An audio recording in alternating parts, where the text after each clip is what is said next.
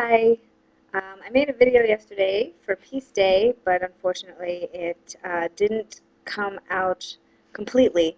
So I just deleted it and I'm going to redo it, see maybe if this one is a little better. Basically, I just wanted to read this story and then just kind of have a little meditation or something to manifest peace on earth. So let's start with the story. Um, I called it Once Upon a Bible, and it's on the blog that I started. It goes like this. Once upon a time, there was a man named Abraham. Abraham talked to God. They would have lots of interesting conversations that people from all over the world would travel far and wide to hear. Abraham helped people talk to God, which is what made him special. One day, God said to Abraham that he would have as many children as there are stars in the sky. Well, said Abraham, I'd better get started. And he ran home to his wife Sarah with a big smile on his face. As the days turned to months, Sarah and Abraham still had no children. Polygamy being more common then, Sarah suggested that Abraham do it with her maid Hagar and see if anything happens. And it did. Hagar had a boy, and he was named Ishmael. That's one star. It would be about 13 years until Abraham would have another son.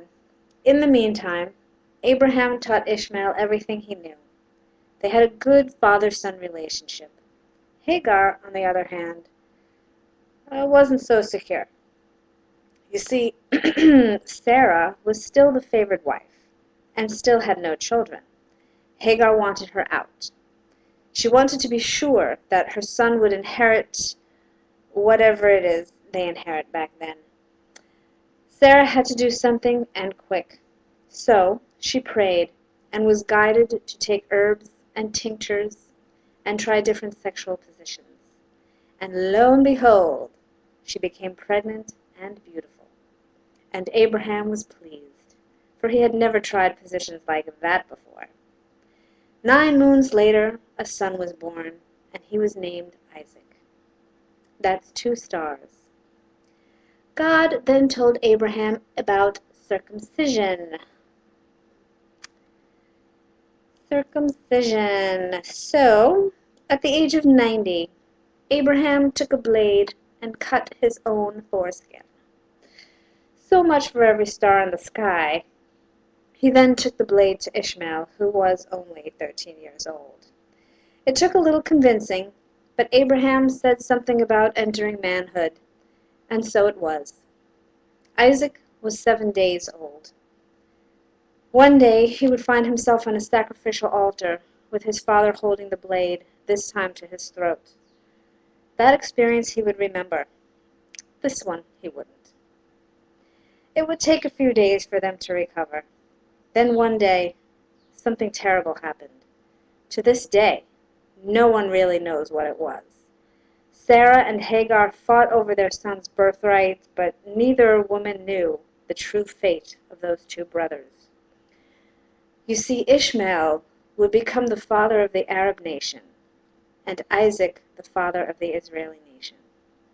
The fate of these nations would determine the fate of the world for generations to come.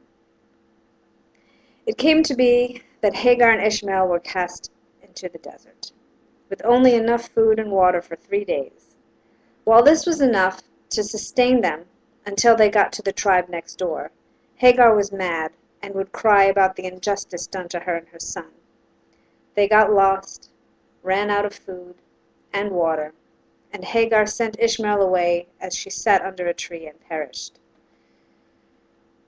As for the brothers, all that was left to tell was their story of injustice, and how sad it was for them to be separated. But they had one thing in common, their God. They would pray and know that they are one. But as the brothers passed on, and the stories lived on, the love between brothers would be forgotten, and the nation of Ishmael and the nation of Isaac would grow and fight each other for generations. over 4,000 years, the war would go on. Neither side knowing or even remembering why the war was started in the first place. It had just become habit to fight and to hate. But one day, God returned to earth, and the two nations remembered that they are brothers, and they lay down their weapons and embrace in love and joy, and peace rippled around the world and across the universe, and it was good.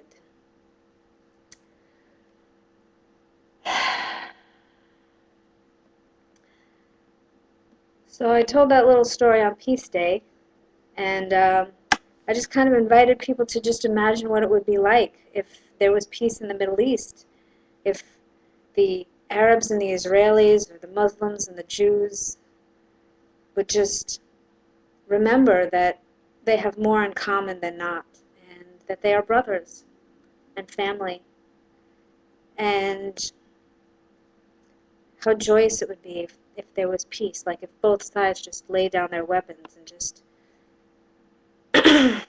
realize that all this fighting and hating isn't really getting anywhere. I mean, if they can do it, anyone could do it, right? So every thought that you think, every word that you say, has an effect on everything and everyone in the entire world, whether you realize it or not.